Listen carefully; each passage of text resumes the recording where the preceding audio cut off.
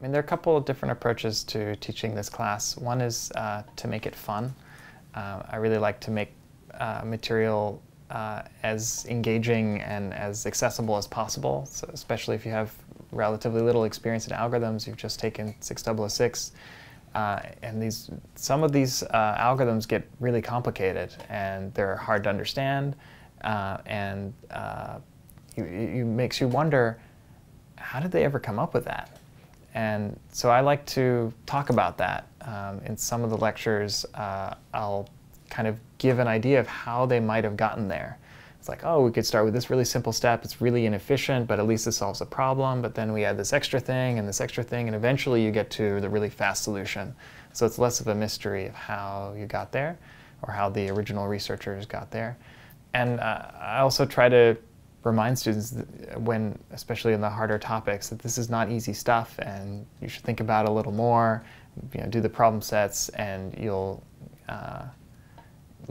figure it out at a deeper level. But a lot of this material is hard, and I think being honest about that makes it more reasonable. Students don't feel bad for thinking that it's hard, because the first time you learn it, it is hard.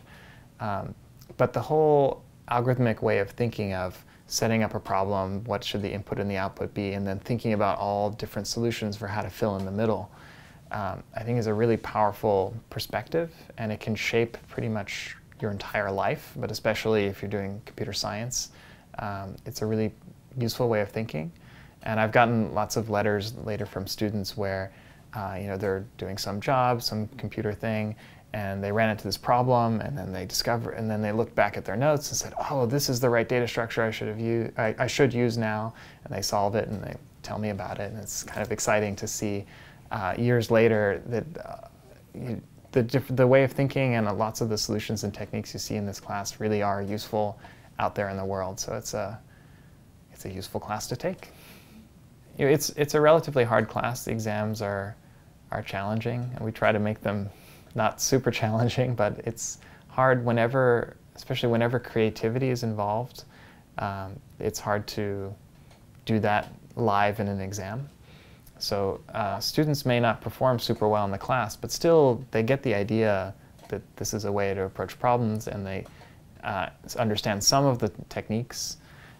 And over time they can sort of fill in whatever holes they left behind and say, it seems like a problem where dynamic programming would be really useful. It's time I really learned dynamic programming. Dynamic programming is one that we actually teach both in 006 and 046, because it's conceptually weird. It's actually really easy once you understand it, but getting to that point of understanding is really tough. So we spend a lot of time on it. So the idea is the more exposure you get to it, the clearer it will become. I think by the end of 6046 they have a pretty good idea, but if not, years later, if they come back to it, I'm sure it'll be a lot easier this third time around. So yeah, a lot of these concepts the ideas are actually really simple. They're just hard to shift your mind into that kind of mindset. But once you do, things become really clear. And so the hope is by the end of the semester they get there.